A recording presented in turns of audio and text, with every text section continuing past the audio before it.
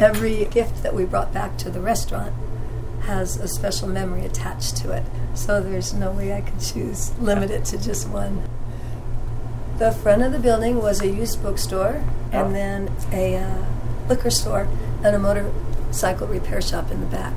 Okay. We renovated, did a major renovation, excavated the basement, built out the property line, and we went up 3 stories to replicate the feeling that we had, that the restaurant had when we were 10 feet next door in the Fox Theater.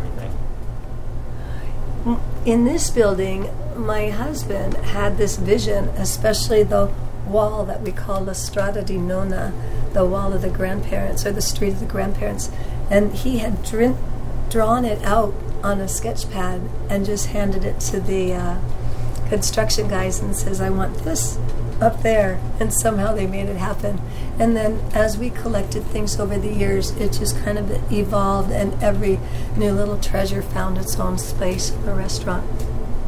All those little storefronts are dedicated to the family ancestors and what they did when they immigrated from Sicily to the United States. So it's as if you're dining in the midst of a piazza where you have all the little storefronts around you. My guests, my beautiful guests that come in and all with their own stories and histories and memories, and that's the most unique and beautiful part.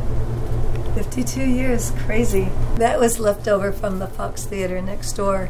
When we were on that stage for 20 years, the vaudeville dressing rooms were underneath this actual stage, and that's where our restrooms were and where we would store all the wine.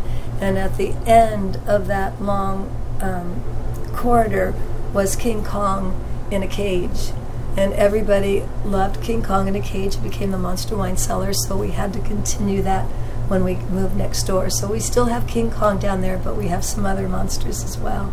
People would say, it was so scary when I was 4. It's not so bad anymore. That took a scissor lift to get up there. But it'll mostly be auctioned off, and I'm really excited for my customers, my guests, to have some little memorabilia of Angelo Vinci's in their home. That would mean a lot to me.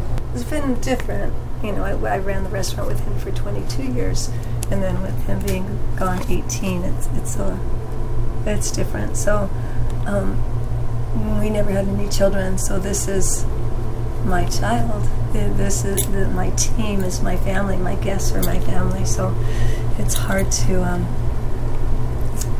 let go. I'll always be in my heart. I hope everybody continues to talk about memories made at Angelo Vinci's, keep us alive in that way.